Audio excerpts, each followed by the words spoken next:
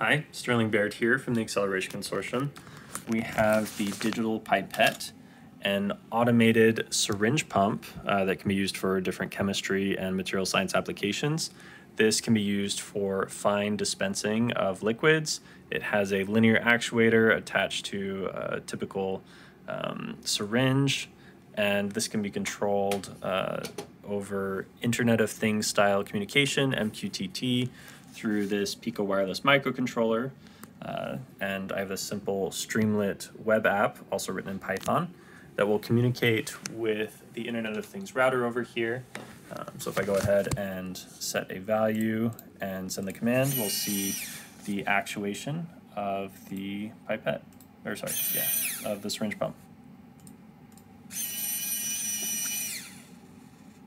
So this can be used to dispense very fine amounts of liquid precisely.